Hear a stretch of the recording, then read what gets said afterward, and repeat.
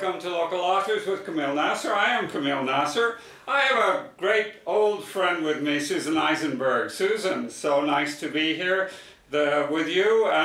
You're a poet, a writer, so why don't we start off with a poem? Can we do that? Start right off with a poem. Go ahead.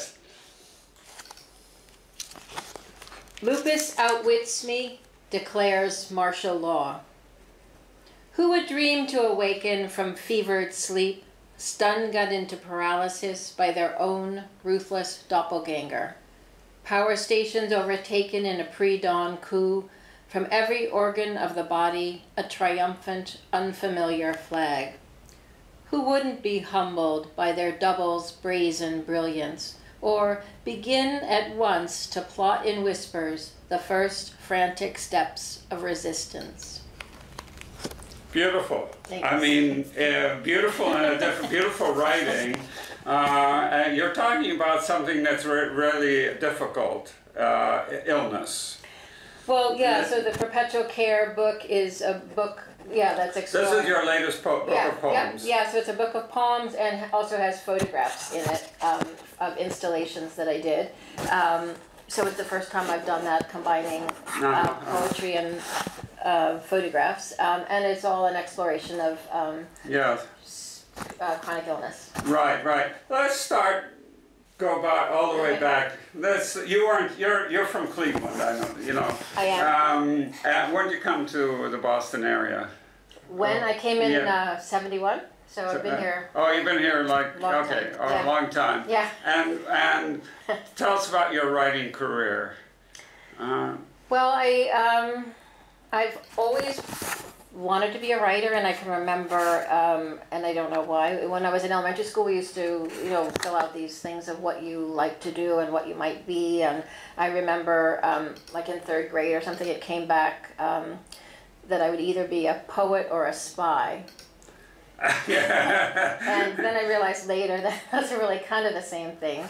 A poet or a spy. Yeah. Okay. So I think it's and then. Imagine if you had taken the other course. Maybe I did, and then when I was. And then you started writing poems. Well, I always thought of I was writing poems, so that's how, but I think at that time I thought of it as, rhymes, and I had a very sort of certain way of thinking about it, and then I had just the wonderful good fortune in the mid-'70s after I came here to connect with Denise Levertov, who became a mentor for decades for me. Yes. So she was at the time, so it was during the Vietnam War and the anti-war movement. We met and people connected us, and at that time she was teaching at Tufts, and she would take in an older person with life experience to kind of round out the class. I think I was 24, so elderly person who came in. I was part of the classes like that too, So, and that just changed my life, I think. So she just introduced me to, that's how I learned like the craft of poetry and the patience of poetry, and in a way the idea of organic form, and I think that idea has shaped the work I do and everything. Yeah, but okay, I'm very familiar with your work, so because we've known each other for so many years. A lot of your work was not poetry, was not even fiction. It's a lot of your poetry, a lot of your work is nonfiction, and you did a study on women in the trades, right? Was that before poetry, or before you published poetry, or? No, so so I'd say I always did poetry, and then the book you mean is, so I was working as a union electrician, and the book is We'll Call You If We Need You. Yeah, you went into a program of electricians. So I had. That was under Jimmy Carter, right? Well, so Jimmy Carter opened construction jobs to women, set affirmative action guidelines for jobs and apprenticeships that open things to women. Right. And before that, I had called the union to find out about how to get into an electrical apprenticeship, and I was told, the unions don't want you, the contractors don't want you, we'll call you if we need you, and this is where the title came from. And then in April of '78 when these guidelines were issued. I got a phone call, "Can you come in Monday for an interview?" Yes. So I very much, connected that. So the We'll Call You book, I did interviews with 30 women around the country who were, came in at the beginning of affirmative action in 5 different trades. So, and I kind of blended looked at their stories both individually and then what was the commonality of them. So to kind of, what was a common story that was larger than the individual story. Yeah, and some of the stories are not happy stories. There were threats to the women. I'm sorry. I'm No, I would just say why I'm laughing is that it's I would say, in some ways, maybe like Vietnam vets who kind of retrace the same material. Like there's some way I've been retracing the same material in that work for almost 40 years, and I just look at a deeper layer or more honest layer. So the first poetry book I did that Denise Levertov did a forward for, came out in '84. That was a work poems. All of those were positive and had a positive ending. Yeah. And I did a reading in California, and a woman who had left the firefighters came up to me and said, if it was as wonderful as you make it sound, I would still have been in, and then that really pushed me to do a poem, Pioneering, that was really about some of the harsher things, and I would say it's how I think of it, and maybe a lot of things are like this, that you actually do see everything and hear everything, but you do that, kind of agreed upon blinders that you only talk about what's here, but you do process the other things. So I would say it's just been about widening what I can talk about. Give us a couple of an idea of what some of these women who went into the construction trades, what they went through. Well, so some people did have really successful careers. Right. So and I would say everybody had some. I always like to say that, because somebody said, well, you should tell the success stories, and so I always say, well, we were all everybody was a success story at the start, so, but people have, and then I'm now working on a mixed media installation, that's a whole other thing, and that looks at issues of women who were set up to have accidents that, from which they died, or people who were sexually assaulted, people who were named, so it's all, I think like it's a civil rights history, and all civil rights history kind of has that. In the We'll Call You book, there's a chapter that's about violence, really, like the role that violence plays. If you're keeping people from voting, or if you're keeping people from working at a certain job, at a certain point, it's sort of a natural instinct that people have to do those things, so it does at a certain point require violence to enforce. So it's just trying to be open about that, so that would change. Yeah. Okay, we're talking with Susan Eisenberg, and read us another. This is from the Perpetual Care book, which came out in 2016. Okay, read us another poem. So I'll read the. Okay, we're talking about this. Okay, go ahead. We were talking about this before. Yes. So I think what struck me when I had lupus, and then at the same time I had thyroid cancer, and what struck me was that when you are dealing with all these medical issues, and sort of at a weak point in that way, or vulnerable, then is also when you get this onslaught of the health system. Yeah. And so medical bills. White envelopes pile up in drifts upon the desk, unopened. She knows what's required, a pleasing manner and persistence to clear a path through their tangle of errors and settle on a sum or face a siege of dinner-time calls. Each day a relentless advance. More envelopes arrive. Through their clear windows, her imprinted name peeks out, a reminder of, more than the money owed, how vulnerable, how captive she's become, waiting for results, answers, a plan that will restore her own self. Yeah, I love the imagery of that. You could see it. You could see the envelopes and working at your desk and so on. Yeah.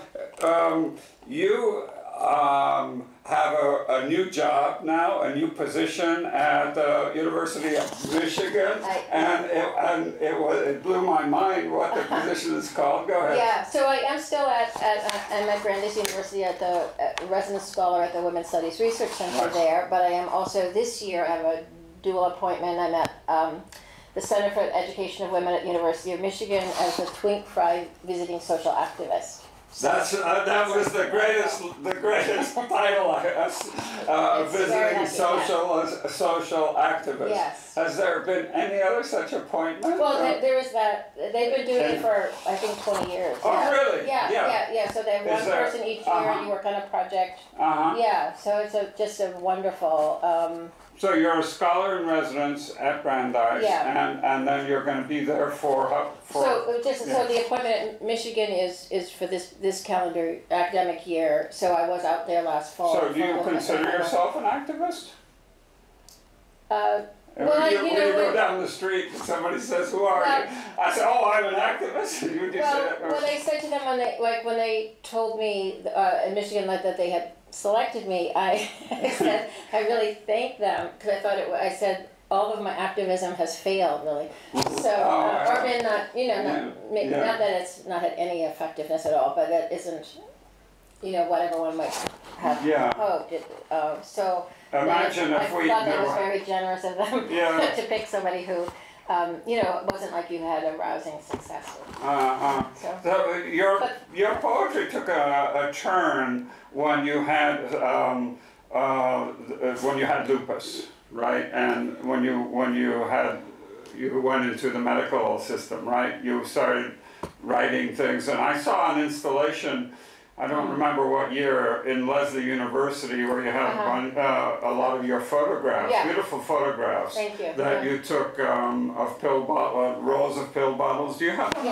Yeah. It's right in the front of the cover. Is a row of the pill bottles I think here. You can see it here. I can see it in the front there. So.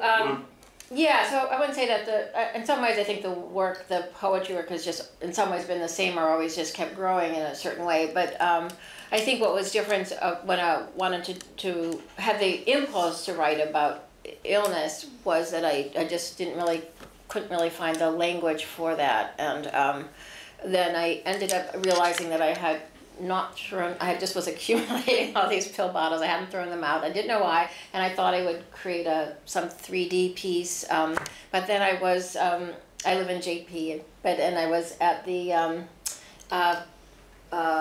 Forest Hill Cemetery, and I just had this impulse to bring my pill bottles to the cemetery and have them. What's in this picture was the first photograph I did.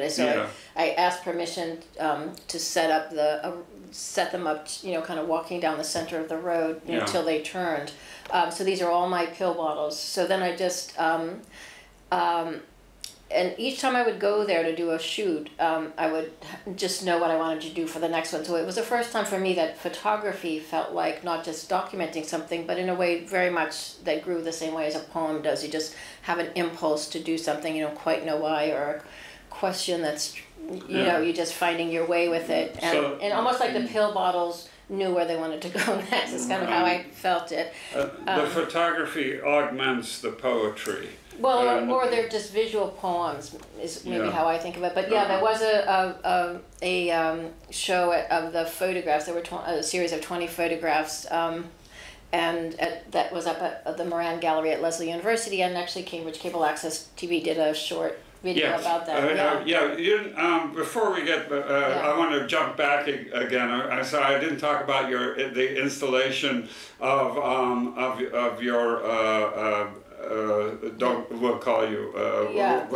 Unequal terms. Unequal terms, And you had this wonderful woman named Stella. She was a Stella artist. And you've taken that many places. So that was, it launched first at the Kniznik Gallery at Brandeis, and then it was in downtown Boston at the Adams Gallery at Suffolk. At Suffolk University. And it went to the main gallery of the Smithsonian-affiliated Michigan State University Museum out in East Lansing, and then it was in the Lower East Side, which was a lot of fun as well, in New York at the Clemente Soto Velez Center.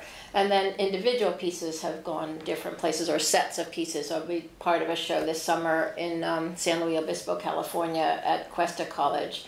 There's a show, Rivet, that's a woman is curated with work of different women in the trades, and So, I'm going to go out there for an artist. Yeah, do you see poetry as necessarily being social activism?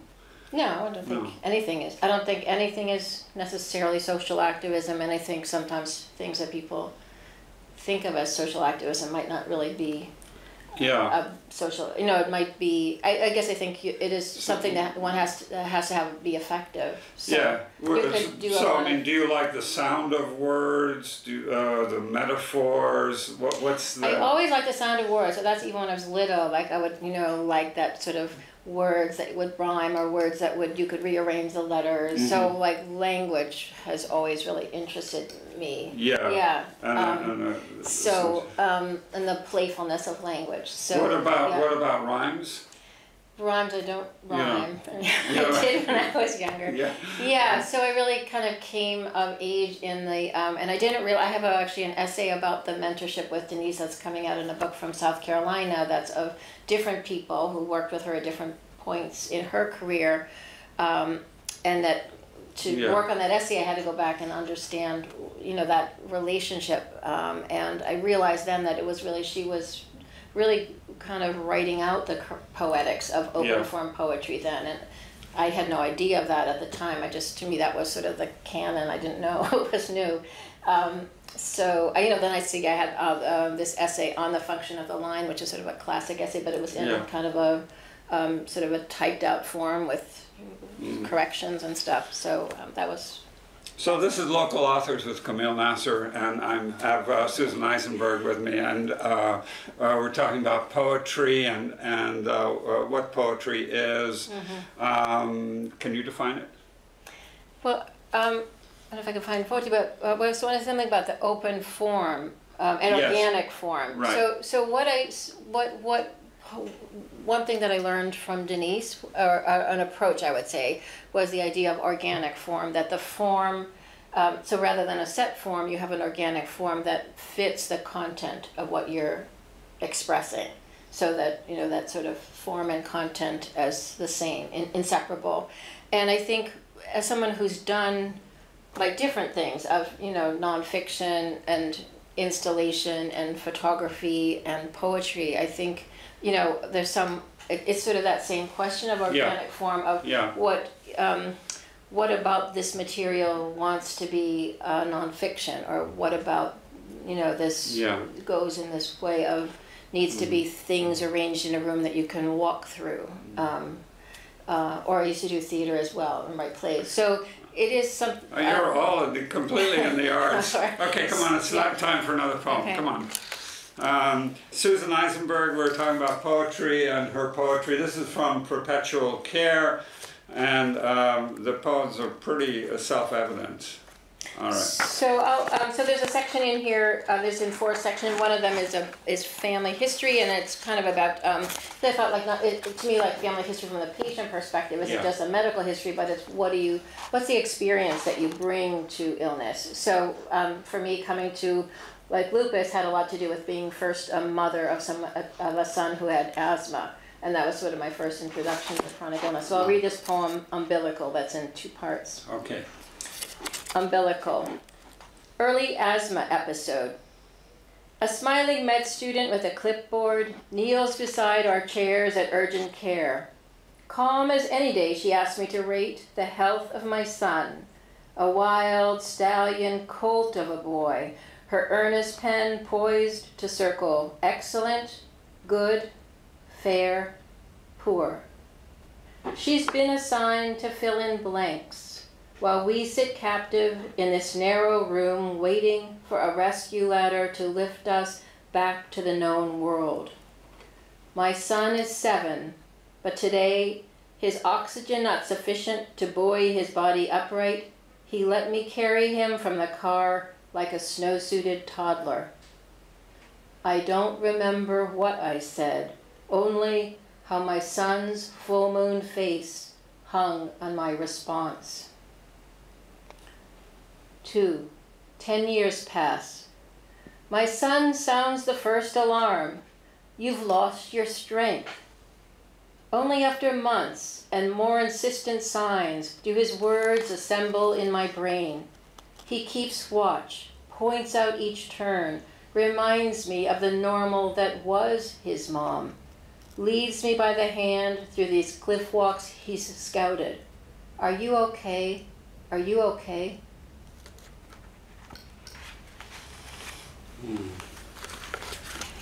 Sobering. Well, I think it's When do you get thing, when do you get it, the inspiration to write? Do you sit down and say I'm going to write a poem, or does it come to you while you're walking the street? When you see someone, talk to someone, how does it come to you? It's just something that no, I've never been good at. I mean, I always really admire that people are, sit down at the table from this time to this time, or have their hat on this way or that way, or. But no, I've never really, except for when I've had a writing residency, or that's been more helpful that way. But otherwise, it's just sometimes I just am overcome and I need to do that. So how many pieces of paper do you go through? I have lots of scraps of paper piles in different piles. Yes, people will tell you that. Yes. Yeah. And you like pick and. Well, or they try to put them together. Yeah. Actually, once when she was little, my daughter did a picture drawing of me that was like me with curly hair, and then these papers like around. That's like a halo. Oh yeah. These papers. That's great. Yeah. On a little sticky how about at night? Do you get like in your dream or something? You have a dream? Yeah, there is like a Levertov poem about writing in the dark, of always having something there to write with that's won't go that will be working. So but I have also recently started on a wall in this room that I do more of the visual arts things. Kind of the beginning of an installation of notes that I find that I've written very urgently to myself that I have no clue what I can't read them, I can read them, but I have no idea what they refer to. Yeah, so I thought like, this is sort of the beginning of an installation project, maybe, of just these urgent notes to myself. Have you been to poetry slams? No, I don't really like poetry slams. Because?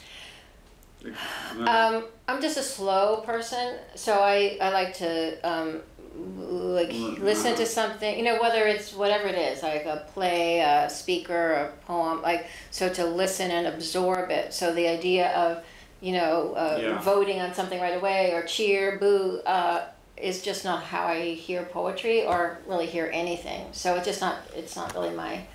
Although I think it's like that sort of slam poetry has helped push poets to be better readers. So I think that's a really wonderful thing, but it's just not a format that's comfortable for me. So as an Arab American, I'm very pleased that you've written poems about Palestine and Arabs. Have you been to the Middle East?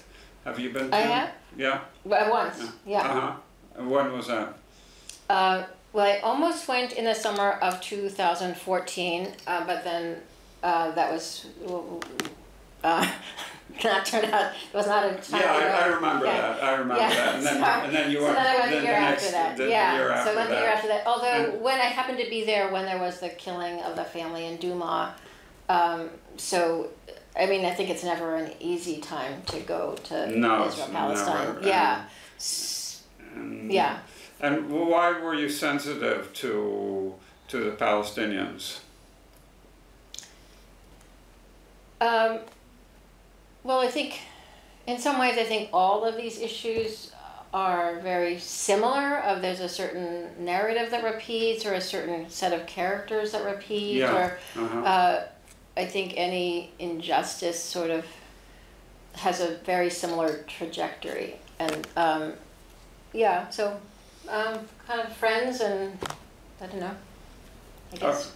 Okay, one more poem. Okay. One more poem. We've only got about 2 or 3 minutes left. Okay. I'll read the poem that's at the end, and that it's the book is also just since we're in Cambridge, is dedicated to Rita Arditi, who was one of the founders of the Cambridge Community Cancer Project, and a very dear friend who died of metastatic cancer, breast cancer after 30 years. Okay. And this poem ends with her words, and it starts with a story of another woman electrician who had brain cancer. So it's that Okay. kind of both of them. Hope. I offer my friend the green cocktail napkin kept for weeks in my purse.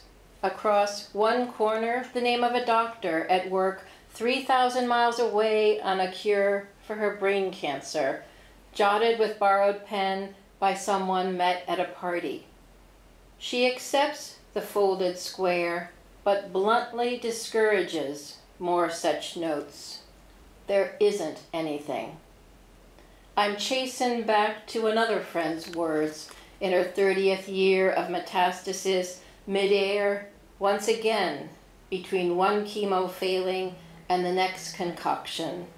No trapeze bar to grab.